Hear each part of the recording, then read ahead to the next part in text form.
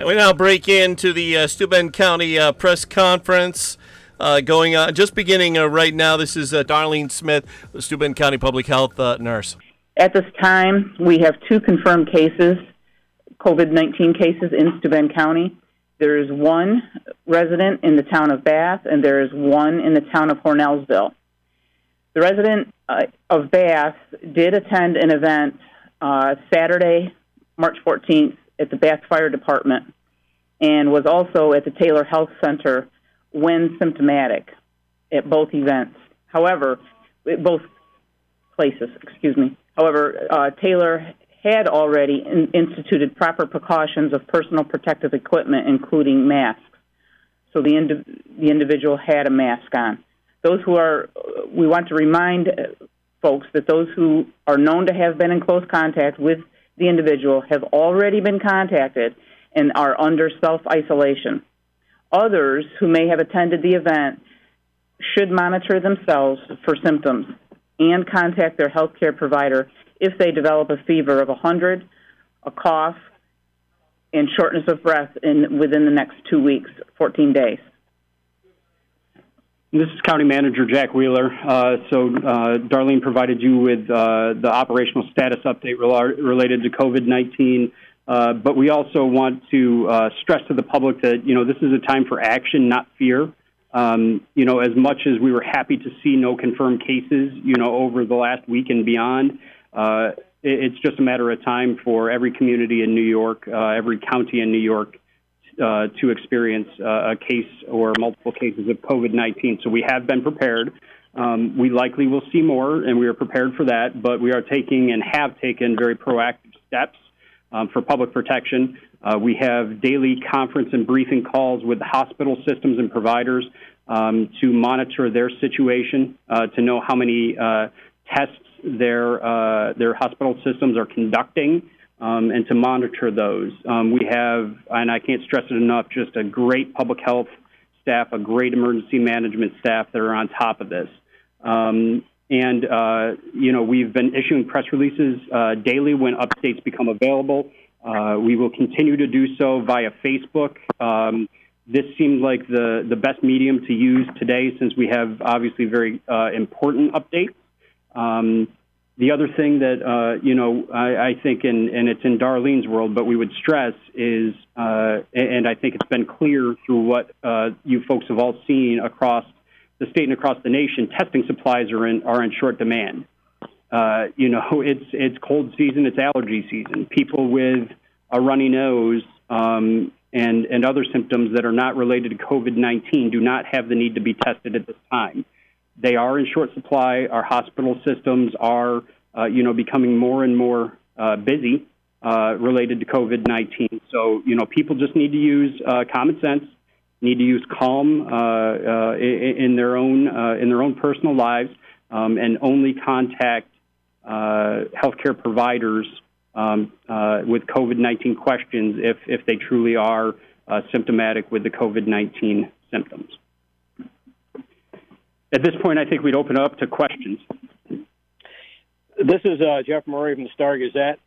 Can you tell me how many people are in quarantine in the county right now and how many tests you have pending? So I believe that we've done over 20 tests across the various different hospitals across the county. And that's something that we're still trying to work out because some people are not necessarily tested in Steuben County. They might be tested in Schuyler. We had actually one report of a test coming in from Cayuga Medical Center of an individual that was tested over there. So we're working very closely with our hospital systems to be able to determine how many tests are actually being given to Steuben County residents based upon the location of the test. So that's kind of the situation with that. As far as the current number of people that are under isolation and quarantine, I'll let Darlene address that. We currently have 16. Thank you. And that's a voluntary. No, that's mandated. Okay, mandatory quarantines on some, and some are self-quarantined. So that's a combination. Hold on, sorry. For clarification. In the 16 number? Oh, okay. Never mind. Sorry, scratch that. Go ahead. Ariel, sorry, thank you. Sorry. Can everybody hear me? Let's go with Ariel. Okay. Thank you. So you said you're running low on tests. What are the backup plans to get more testing supplies if there isn't one? We have placed an order for testing supplies. As you can imagine, so has everyone else. So it's put us behind in that aspect. However, the supplies have slowly started to arrive as of today. But I don't have a good projection on when we will get our order completed to be able to stand up a drive-through testing. And so the hospital systems and other providers do have, and we don't have those numbers, but they do have their own supplies on hand. So it's not like we have zero in the county at this point, but we have days ago, actually probably about a week ago at this time, placed orders through New York State for testing supplies. And as you can imagine, with the numbers growing, especially in New York City and downstate faster than they are here, a lot of those supplies are being directed to other areas of the state. But as Darlene mentioned, we are seeing more supplies slowly trickle in. So the important thing to remember about testing and supplies are if an individual is not sick and they have no symptoms, there's really no need for them to be tested. If they've got a mild illness, cold-like symptoms or allergy symptoms that can be managed from home, there's not a need for them to be tested. Specifically, what we're trying to do is we're trying to test individuals that have been either identified as a severe illness or those that have come in contact with illness for those that are near a positive case. So that's what we're really trying to focus on right now as far as testing. And we really want to remind residents that if they fall into that last category of having, some pretty significant symptoms, they need to call their physician first. You tell them what their symptoms are, and then go from there. It is not recommended that they automatically show up or call the emergency department. They need to go to their physician first if they have one. Christina Episcopo, WENY News. Go ahead, Christine. Can we hear again what the event that the two events that the one individual attended were? It was the one event Saturday evening was at the Bath Fire Department. It was a annual dinner type of event. And then the other organization, they were at Taylor Nursing Home. Ariel spoke from 18 News. What about the any contact going to grocery stores, Walmart, Targets, any other stores that actually do hold a handful of people at any given time? Are you asking were either one of these two individuals at those stores? Is that what you're asking? Correct.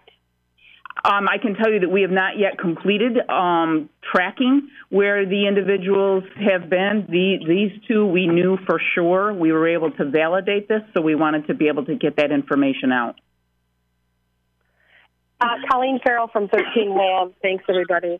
I had two questions. One is, any idea how many people were at the Bath Fire Department event? And secondly, are you releasing the ages and genders of the two confirmed cases yet? 100 people. There was approximately 100 people at the Bath Fire Department on Saturday evening, and at this time, I'm not yet releasing ages on the two individuals who tested positive. George Genders from WETM. Not yet. Okay, WETM, continue. Sorry, was this person a member of the Bath Fire Department or a family member of a member? We can't confirm that at this time. As Darlene mentioned, we are still our public health nurses are actively investigating. Christina Episcopo, WENY News again. Go ahead, as Christina. this comes out, hi again, sorry. As this comes out, we've had questions that people will be getting notified as this information does come out, correct? That is correct. Ariel? Okay. Sorry. With the notifications, is that with a phone call? What if they don't have those people's information? How does that work? It would vary. I think certainly probably the preferred method of notification would be phone, if we have their cell phone or any phone. But if for some reason we don't, we would contact them by any means possible. But I think the preferred method would be phone. It'll vary, I suspect. I have another question, if I can. It's Ariel again. What else is included with the investigation? What's those steps look like? I'm not sure I know what you mean. The investigation, what we try to track down once there is a confirmed positive case is we try to track down where have they been and who have they been around at those places from the time of symptom onset. That's the most important thing that we're trying to find out. Brian O'Neill, WLEA Radio, Hornell. Go ahead, Brian. Thank you. I've heard a lot about the Bath patient. Was the Hornellsville COVID-19 patient with the Bath patient, or is there separate information on the Hornellsville patient? Anything we can discuss? They are two unrelated cases. Okay, can you tell us anything about the Hornellsville patient in terms of, where that person has been and things like that at this point? Not yet. We are currently collecting information from the Hornellsville individual to try to find out where they have been. Thank you. So the Hornell case came in a little bit later than the Bath case, so that's why we're still working on the details on that, because it did come in, late morning, early afternoon. So that's why we're continuing to conduct the investigation there. Any special recommendations to Hornellsville residents? Well, it'd be, Brian, it'd be a recommendation to everyone. obviously, this hits closer to home. We all, I think, anticipated that, with the spread across the state, that it was a matter of time before Steuben County was impacted. So our recommendations remain the same. Obviously, there's fear and anxiety out there. I think, we should calm it down as much as possible and use facts that we rely upon. You've all seen the governor's additional executive orders that are coming out in terms of closing businesses and promoting social distancing. That's the best thing that we can do. Is if you can stay home, stay home. That's the best thing. I'll tell you, that's the advice that I give my family. My kids don't need to have play dates right now. Stay home. Try to find good activities to do at home, and we can all play an important part in slowing the spread and the severity of the spread here locally. Thank you. Anybody else for questions? Ariel, again, just to clarify, are they being isolated at home, or are they in the hospital? They are not in the hospital. They are both at home. And do they live with anybody else that's also being isolated with them? So those people would go into the count of those who are in mandatory quarantine. Do those people get automatically tested because of the closeness of their, being within the same home? They are not automatically tested. They are being asked to monitor their symptoms. If symptoms develop, then they would need to be tested. Just can I add just some tips on whether or not to test? Tim already gave you kind of the criteria, but here's just some tips. As Jack already mentioned, we are strongly recommending that everyone stay home. While home, to monitor their symptoms. If the symptoms worsen, again, they need to call their physician first. Do not go to the ER. Call their physician first, and then just follow the accurate, factual information that Steuben County Public Health is actively, daily, hourly putting out for the community so that they can be informed. And I guess that's the other thing that I would say to both points is, obviously you can imagine we've received a ton of calls, a ton of Facebook messages and such throughout the day. What we want to stress is do not call 911 with questions. Obviously, 911 for emergencies is what you should use, but for questions related to COVID, it just bogs down our dispatchers, takes them away from their critical work. So do not call 911 with general questions. That I feel is very important. Then also, don't rely upon rumors and other innuendo that's going around on Facebook and other places, word of mouth. Obviously we can't get information out in real time, but we get it out as soon as we possibly can.